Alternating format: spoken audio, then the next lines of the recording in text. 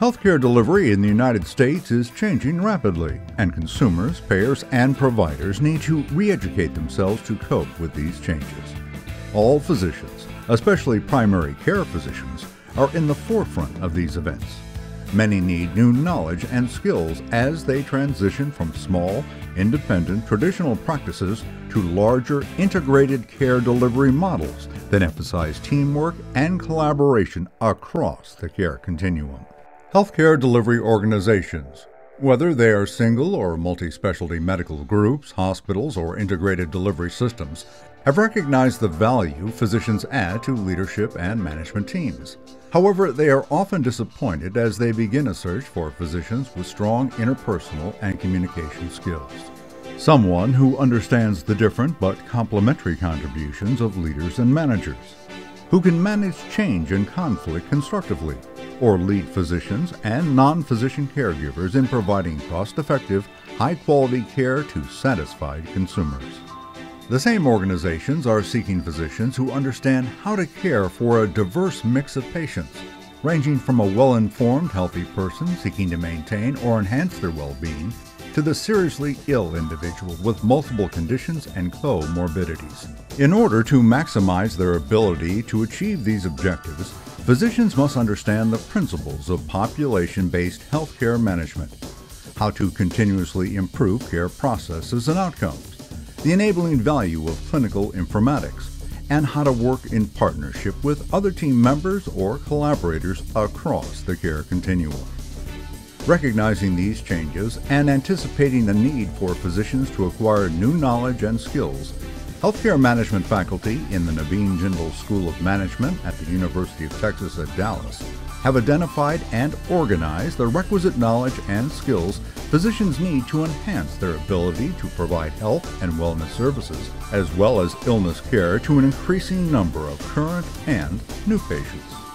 The Healthcare Leadership and Management Program for Physicians is a non-degree educational experience that provides a certificate of participation upon successful completion.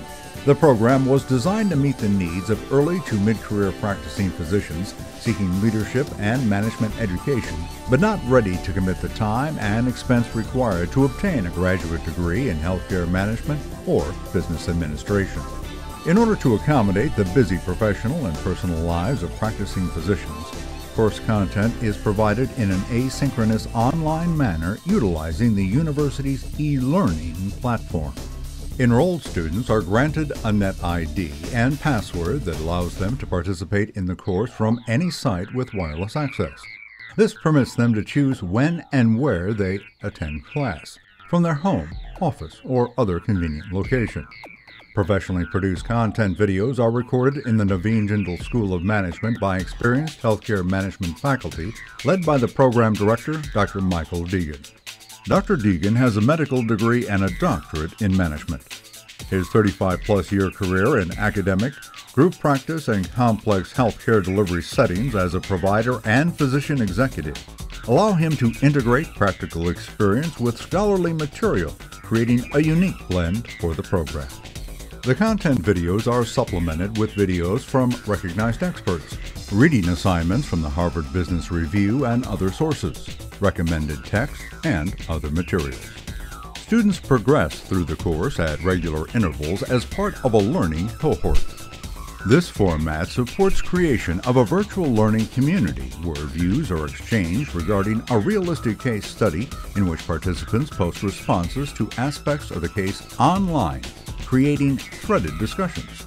Course faculty and fellow students can read and comment on everyone's contributions, making this interactive shared learning experience one of the highlights of the program. The course is divided into 3 sections. The first section focuses on interpersonal and communication skills important for a successful transition as healthcare delivery transforms into a consumer-focused, team-oriented care model. You ask periodically and you act on the feedback you receive in a constructive way so that those people you work closely with see that their feedback has been incorporated and that you are working to modify your behavior in regard to how you interact with them. And then if you have work to be done in this area, and all of us do to a greater or lesser extent, and you'd like to make progress, who could I rely on to give me constructive feedback that is non-threatening and positive in nature so that they could become my coach? And they typically have a significant impact on both parties. Perhaps that impact falls unevenly on the two parties, but nonetheless, it is an important conversation for both parties or for several parties if there are more than two of you in the conversation. So stakes are high, opinions vary, emotions run strong. Those characteristics define a crucial conversation. Section 2, Leading and Managing in an Interdependent World, addresses 3 critical leadership and management subjects. What are the complementary roles and responsibilities of leaders, managers, and followers? How to constructively manage change in a world of continuous turmoil. And conflict and negotiation, frequent challenges in a rapidly changing environment. We've already identified that you're going to have more conflict as you go through this change. So realize it and let it emerge and deal with it as it emerges. And then you've had past norms, but maybe now you need to change those norms. So for example, going back to this idea of a team care model versus a traditional physician-centric hierarchical model, perhaps with a medical assistant or a nurse supporting him or her. Now you might have 4, 5, 6 people on the care team sharing different responsibilities. So the norms for what you expect of each of those people are going to change. And then once you've made that interpretation, then you're going to have to move toward action. There's going to have to be an intervention, and you move through that in a series of steps, whatever it happens to be, to effect the change that you perceive to be desirable. And while that's going on, you're going to begin observing again. So it's this continuous iterative cycle of observing and interpreting and intervening as you move forward. The final section, providing value-based care for individuals and groups, represents a directional change where the insights and lessons acquired in the first 6 units are blended with new information directed toward an ambulatory practice environment. And then I want to move to a practice-based population health focus, and this is where we're going to spend the remainder of our time in this segment.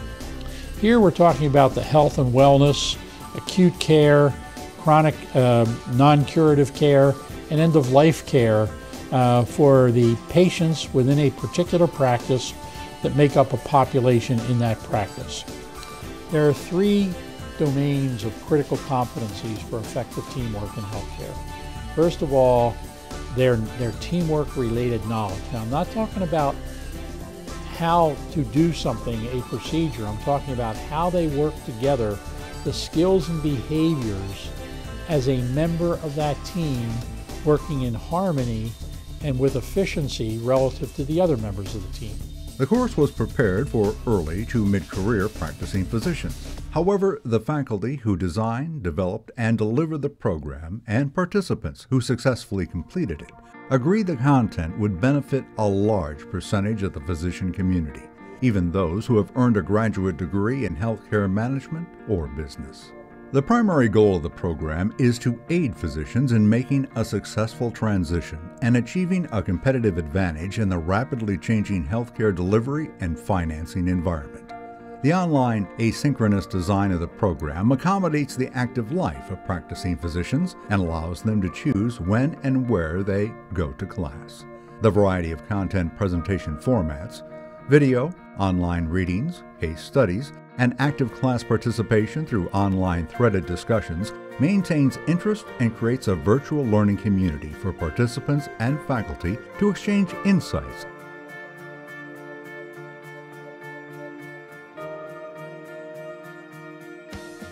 Participants responding to periodic course surveys consistently award the program's content videos, online reading selections, and case studies high scores.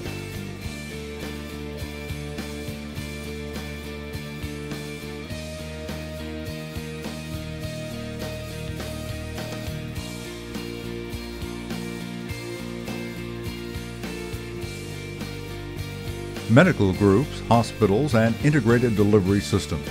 especially if they are engaged in aligning and integrating acquired physician practices or plan to participate in risk-based population health management ventures such as an accountable care organization, will benefit by enrolling key physicians in the program.